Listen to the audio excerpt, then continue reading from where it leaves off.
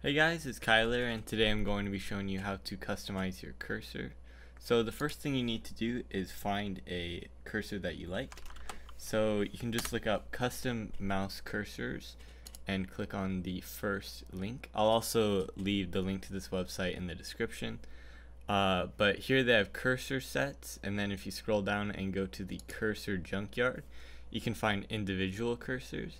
So go ahead and find one that you like. Let's say that I like the purple arrow cursor here, and then all I need to do is download it.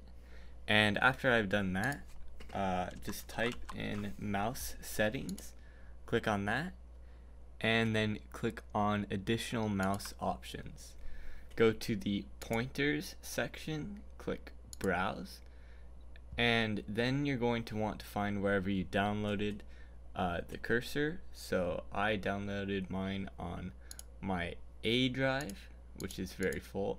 Here it is. So if I open that up and click apply, you can see that I now have my purple cursor.